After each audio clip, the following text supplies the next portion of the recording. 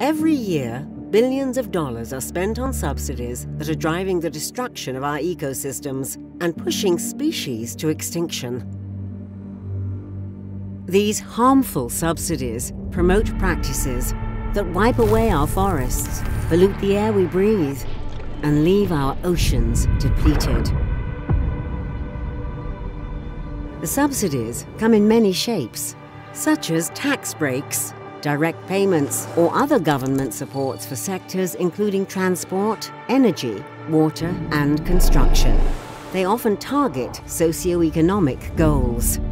But this assistance can create unintended harm to the natural world. Now, nations are waking up to how this public money is bankrolling our own extinction and the urgent need to reform and remove harmful subsidies for the sake of our planet and people.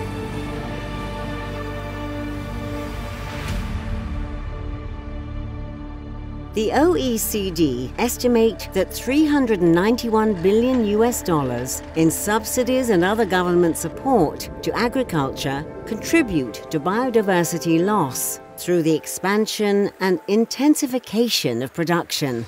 These practices are not just harming the environment, but humans too.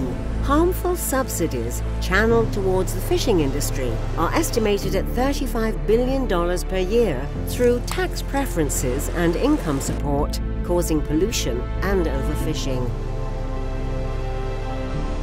And the fossil fuel sector continues to receive significant subsidies. For G20 countries, production and consumption subsidies average over $600 billion per year.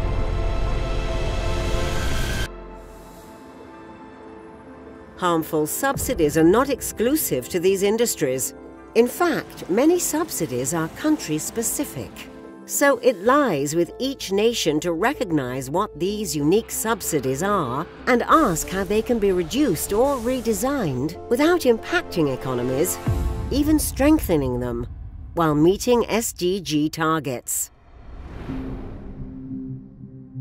We can preserve biodiversity while driving economic development and supporting the most vulnerable groups.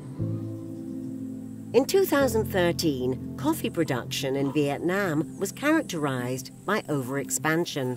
So the government established a program that gave farmers access to credit, with conditions to incentivize greener farming practices among coffee growers.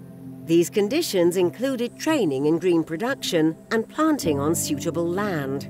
Rather than harming production, participating coffee farms saw their profits increase by an average of 23%. At the turn of the millennium, direct payments to farmers in Switzerland had been conditional on good environmental practices, but ecological targets were not being met. The Swiss government reformed its agricultural payments policy, but with a system of transitional payments to make the reform socially and politically viable. The quality of biodiversity ecological compensation areas have increased significantly. The leading cause for the substantial loss of wetlands in Austria has been their conversion to cropland for agriculture. To counteract the loss of biodiversity, subsidies for the drainage of wetlands for agricultural cultivation were removed, resulting in net gains for biodiversity and ecosystems that benefit people. Economic incentives, information dissemination, and compensation were critical to success.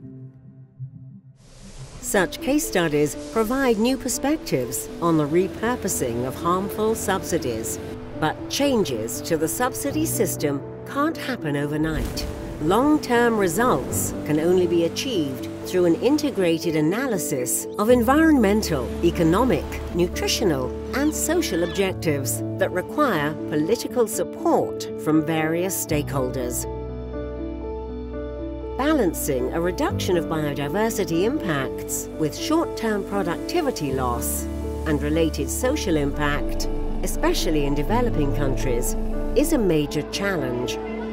In many cases, a nature-positive incentive may be needed for the transition period to support vulnerable socio-economic groups.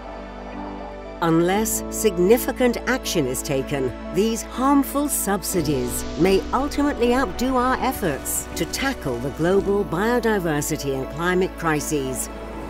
Our biodiverse world depends on reforming and reducing these harmful supports.